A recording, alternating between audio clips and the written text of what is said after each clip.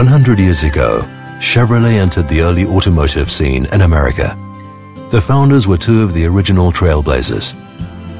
Louis Chevrolet was an inventor and engineer with a reputation as a daredevil race car driver. Billy Durant was an expert salesman and businessman who knew a smart buy when he saw it. Together they infused the company with enduring characteristics that continue to this day: dependability, performance, and value. They first got together on the racetrack, Louis speeding his hand-built machines around dusty dirt tracks, Billy providing the financing to promote his newfangled automobiles. Chevys eventually went on to dominate the drag race scene, both in sanctioned quarter-mile meets and free-form stoplight encounters. They helped to establish America's love affair with NASCAR and brought the bow tie to winners' circles from Daytona to Talladega and Le Mans to Macau. What propelled these cars to victory was good old-fashioned know-how and ingenuity. Generations of gearheads and car guys, each one dedicated to rethinking, rebuilding and redesigning what they started with and turning it into something better.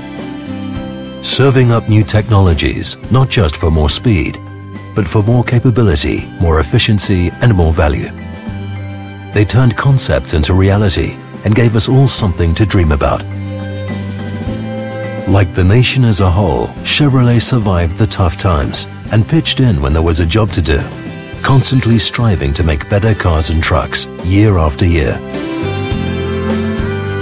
Today, Chevrolet is building on its past for a bright and better future, bringing more technology to more people than ever before, reinventing what a car can be, expanding the boundaries of power and performance, and delivering capable, dependable vehicles that help hard-working individuals get the job done, move around our planet, and keep their families safe.